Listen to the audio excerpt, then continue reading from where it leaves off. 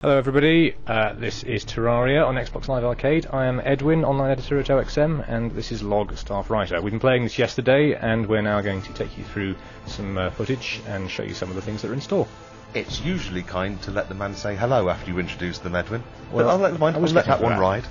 I had a little intro worked out for you, Log. I mean, you had your own theme music and everything, but you've gone and, soured it all now, so I think we're just going to talk about the game. Yeah, let's get back to the game.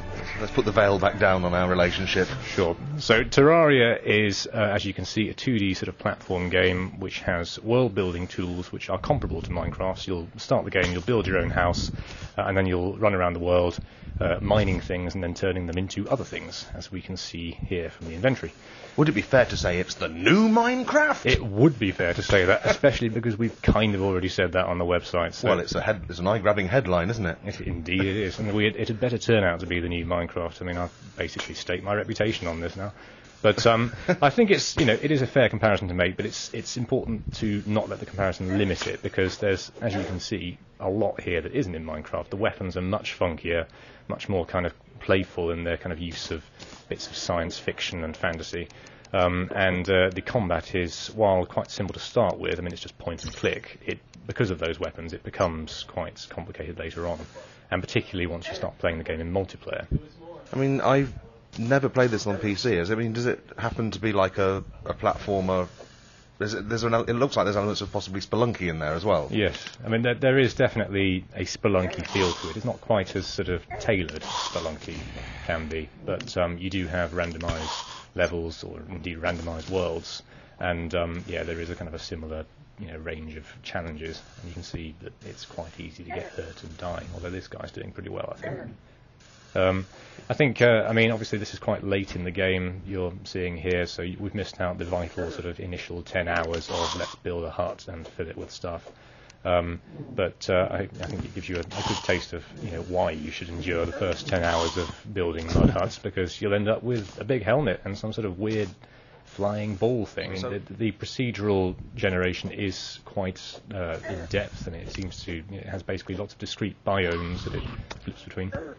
It's just I wondered whether the crafting element extends to the world, or whether it is just building and making sort of like huts and what. Well, it doesn't have a level editor like Minecraft. It doesn't have a sort of create mode. It's very much, as far as I'm aware, a game that you have to play to customise in that way.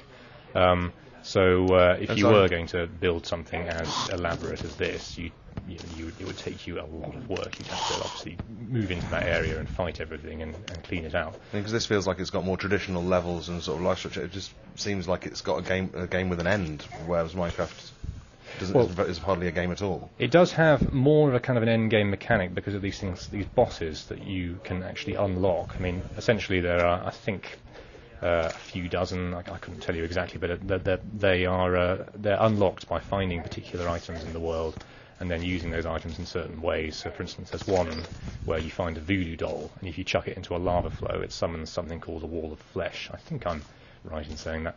It sounds perfectly logical, yes, reasonable. Indeed. Well, that's standard voodoo practice, isn't it? Oh, and that's what's actually happening here. Well done. Well, we're about to be proved well right foreshadowed. Or wrong. Yes. No. Well, clearly I have some sort of undiscovered spiritual abilities to see these things in gameplay videos. Although no wall of flesh has appeared, so maybe I'm completely wrong. But working towards those bosses, and from what we've been told, it will take you about, it could take you as much as 10 hours, even if you know what you're doing, is kind of the big sort of end game mechanic in Terraria. Similar to Minecraft has something called the End, which is itself a boss monster, but which hasn't actually been added to Minecraft Xbox 360 yet. So this is called Goblin Invasion. So there's world events that happen like that? Is there like you have to deal with events? I couldn't tell you exactly what causes goblin invasions, but they are kind of triggered by certain sort of things. I mean, I think at night you get more monsters as a rule, and there are also these things called blood moons, which essentially allow zombies to get inside your house. So it obviously ups the stakes rather a lot at night.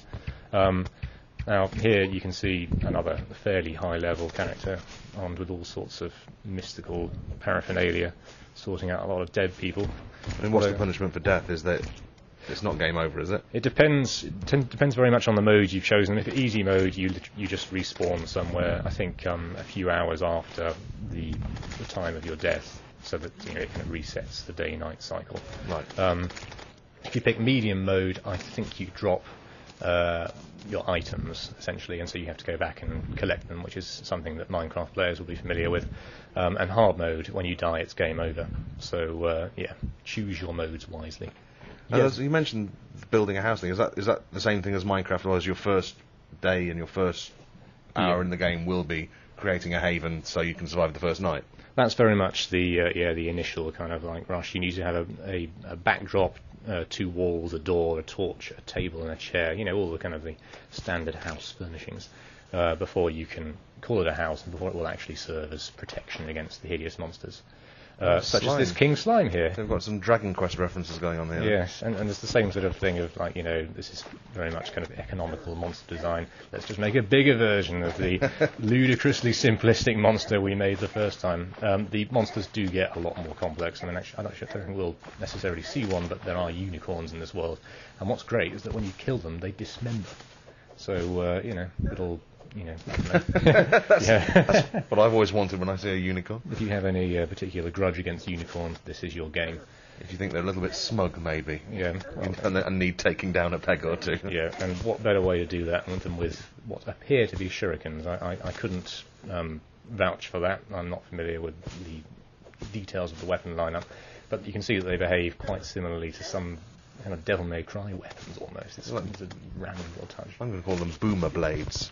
Boomer blades is much better. I congratulate you on your invention. Yeah. If any developer wants me to name their weapons, I'm free. Bang up for that. Okay. Well, everyone needs a hobby, I guess. So this guy Skeletron, who... That's a good name. I wouldn't change that. Yeah, you can see how Skeletron fits his kind of vibe. But you meet him, you access him by finding an old man who you may have seen at the start of the video. Now, after you beat him, the old man actually turns into an NPC that you can recruit and house in your house, who will then sell you things. NPC recruiting is kind of quite a big part of the game, as is fighting massive, ludicrous bosses, as you can see here. I think this guy's he's not losing much health, so clearly he's he can afford to play the long game. And Skeletron seems to be getting around a little bit. Skeletron's not quite sure where he's at this point. It seems like most of these bosses have a kind of set of preconditions that aren't easily happened upon. I mean, is the idea that you accidentally find these things, or is it there's a lot of community rooting out all the hidden bosses and stuff? I mean, Terraria has been out on PC since I think 2011, and was famously sort of inaccessible. In terms of how things were unlocked. So there's this huge PC wiki that's been built up largely by fans. Now we're looking at a little bit of menu hotness. These are the new Xbox 360 menus, which are reportedly much, much more user-friendly than the ones on PC. Instead of getting everything in one go, you have actual tabs and sexy loadout screens. And I should probably stop using words like sexy in reference to And achievements, yeah. Yes, sexy achievements. Sexy achievements. Lots of sex. But, yeah, and... Can you have sex in Terraria? History is silent on this point. Maybe As must we be. That's one for the update, perhaps. You can certainly... Obviously, you can invite other people into your game, and you can choose between a cooperative and a competitive invite, so, And you can position your sprites erotically. Yes, if you wish to position your sprites erotically, then you are quite at liberty to do so. It's a free country, it's the 21st century and all that. I can tell you don't approve, though. Well, I don't know. You'll be disappointing Edwin if you do that. I'm more fixated on the weapons. I mean, the weapons are quite phallic, so you can get, real kicks out of them. So I assume with it being like Minecraft, crafting probably will play a role? Indeed, crafting will be important, as will mining, you'll be surprised to hear. And what better way to mine and or craft than with the aid of a hammer that also thinks it's a power drill. I think you saw it just then. Crafting, there's obviously a tree for kind of crafting, like, you can complex simple items and then use them to complex more advanced items. So there was that workbench I just saw there, yeah. A workbench is the kind of, one of the starting things, and that allows you to craft stuff like, To be honest, I couldn't tell you. I am not familiar enough with this game, but important things that you will want. But there's, the parallels, and it's a familiar system so far, isn't it? Yes, yeah, I think you can probably see where it's going. The other thing is that the Xbox version has 2 new kind of like select modes. There's one which is kind of used for combat and just basic mining, where essentially you tilt the stick to point the little reticle at what you want to hit. But then when you're building things, you click the stick again, you end up with this kind of much more cursor-like kind of drag and drop thing, which is much more convenient when you're building houses and placing items. Is all of this cosmetic, or does it have any use? I mean, does a fireplace ward off ghouls? May well. Again, I'm going to have to. We don't know yet. I'm going to have to defer to the PC wiki on this count, but I think there are elements of the world that are cosmetic. I mean, there are statues and things you can put in your world just for the sake of it, which is obviously a big part of the world-building sim, just doing stuff for the sake of it. Hence, giant penis shapes in Minecraft. I'm not. Hence, giant penis shapes. Yes, there's your takeaway. There's your back of box quote. That's going to be on my gravestone. So it's got a split screen then. Indeed, yeah, it has a 4-way split screen actually, and if you want to see the kind of the chaos that the weapons can provide, then obviously getting 4 other players involved. Oh, look at Unicorn! Yeah. Dismember. Look, watch it.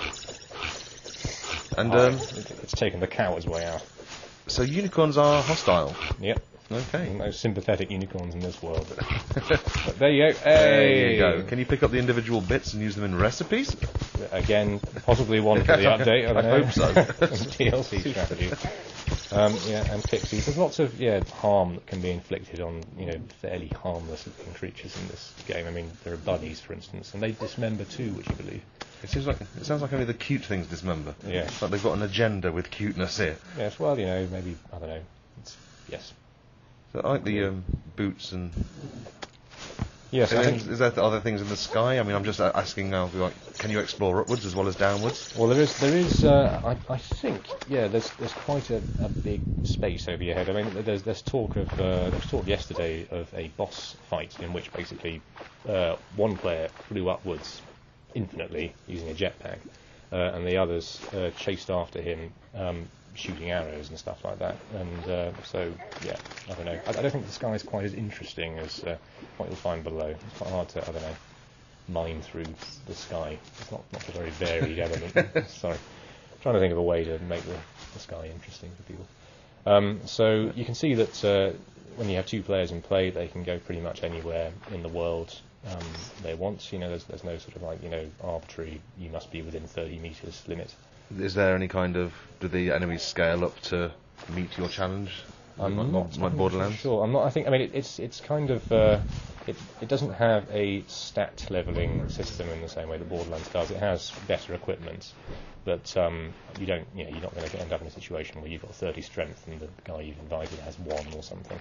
All right. So it's just the gear you've got that affects then, really. So theoretically, you could invite a bunch of people to your world and just give them high tech weapons, and then say, "Hey, let's go and chuff up some unicorns." Chuff up. Sorry. Well, I'm just. Oh boy! 4 players. So this is where it's at, clearly, as you can see. And the frame rate seems to hold up pretty well with 4 players. I mean, it's not a particularly... Well, it's not challenging, is it, really? So I think I've seen more complicated serial packets than this game is visually. But it does have a certain charm.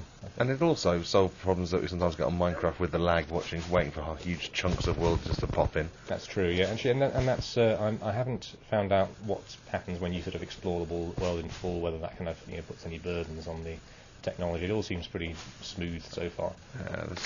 And also, that wouldn't happen in this anyway, being split screen local, but... Yeah, well, I guess so. But you all knew what I meant, so don't get pedantic. Well, so you said 10 hours...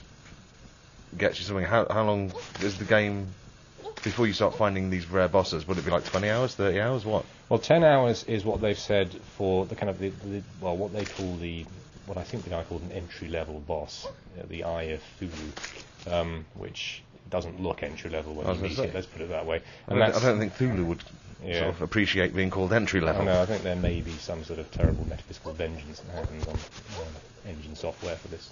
But you will meet him within sort of 10 to 15 hours at a rough guess. If you're not looking for him, and if you do, know what you're doing, then you can maybe unearth him in 9 to 10 hours. That's the kind of the rough average they've given. Really? But I wouldn't. I mean, the bosses are not going away, and of course, once you find the ingredients for a boss, there's no rush to trigger him. Although, actually, beating bosses does change the world in as much as it allows new NPCs to arrive. So, for instance, if you we mentioned that old man earlier, if you beat the boss that comes out of his head, that old man will turn into a tailor, clothier, I think that's the correct title, who will then supply you with good things. So, yes, there's your incentive. Yeah. So you have to build the bosses, kill them, then you can make new stuff after that. I know, it's kind of, you destroy what you create kind of thing, die on your own sword. Deep.